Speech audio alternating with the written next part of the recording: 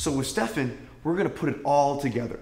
I'm gonna say a number, I'm gonna show him my hand, he's gonna hit my hand.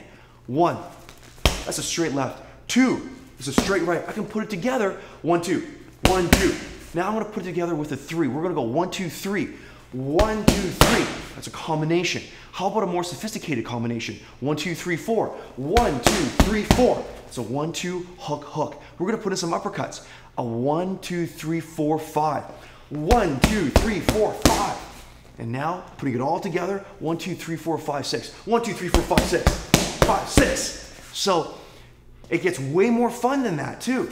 What we're gonna do now is we're gonna do a drill that Mike Tyson used to make millions of dollars with. Imagine if this is Stefan's Mike Tyson, and I'm throwing a big hook. See, he's covering up, and then look at where my face is. He can throw an uppercut right there.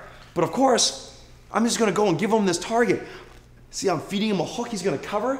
He's gonna give me an uppercut with that hand. If I feed a hook this way, he's gonna give me an uppercut with that hand. If I throw a hook, see, he's gonna cover the target, and then he's gonna give me a hook on that same side.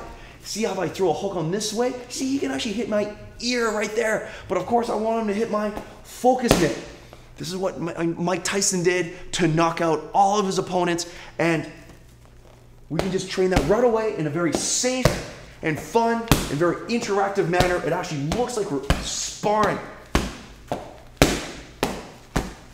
So it gets far more complex and thus a whole lot more fun when you learn these basic drills.